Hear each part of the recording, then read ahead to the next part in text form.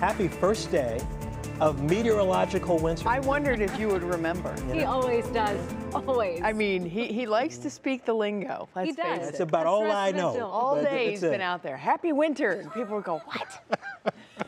That's our guy. That's right. He's crazy, that guy. Well, that's what we like to say. Right. Most certainly. Okay. It's starting to feel a little like winter out there. I think actually with the lights and everything, a lot of people are getting into the festive feeling a little more. If we had a little snow, and we won't go there, we're actually going to see temperatures going up tomorrow. But this time of the year, what goes up does come down. There's a reason that that saying exists, right?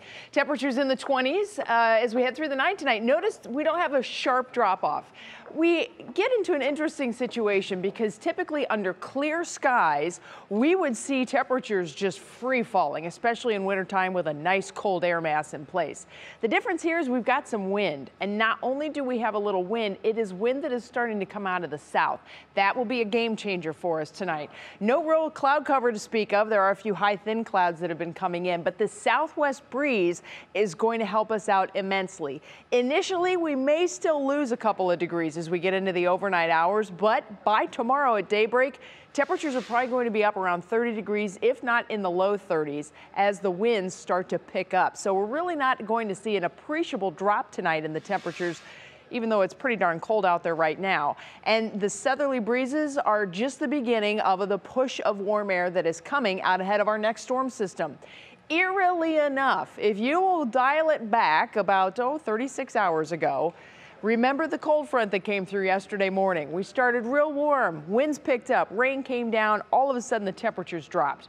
We're going to do that again, not tomorrow. We're going to do it again on Saturday, and it's all because of this storm system that's out to the west. So big cold front coming across the Rockies. We'll tap into some Gulf moisture yet again, and we'll see the two meeting up over the Ohio Valley, and it is a pretty eerie situation how similar it is. So let's take a look at it in your National Designer hour-by-hour forecast. Beautiful high pressure sitting over us right now. That's why all your little streamlines are emanating out from a single point.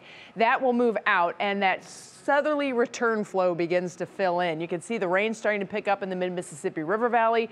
Meanwhile, here comes that cold front, and watch how everything converges right over the state of Ohio again in the morning on Saturday. So Saturday we will begin breezy with rain, temperatures mild in the 50s.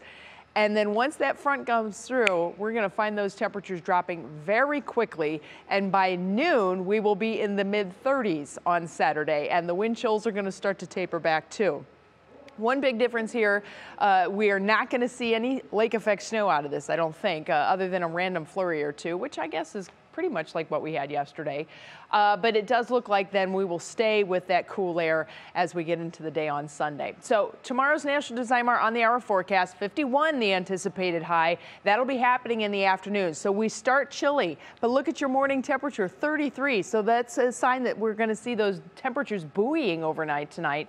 Winds start to pick up out of the south as we head through the afternoon. So it will be blustery. And as you can see, the clouds begin to fill in. The rain arrives late, and that rain will then carry over into Saturday morning, where we will start in the mid-50s.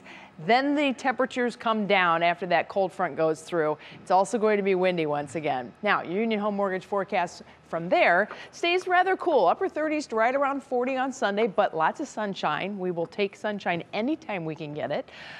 Clouds then start to increase again on Monday. Another cold front comes through on Tuesday with some scattered rain showers coming in, and yes, another batch of cooler air. So this time of the year, we always get bam, bam, bam, bam, bam storm systems. It's very active. It's a sign that the atmosphere is beginning to really react and change from summer through fall into winter.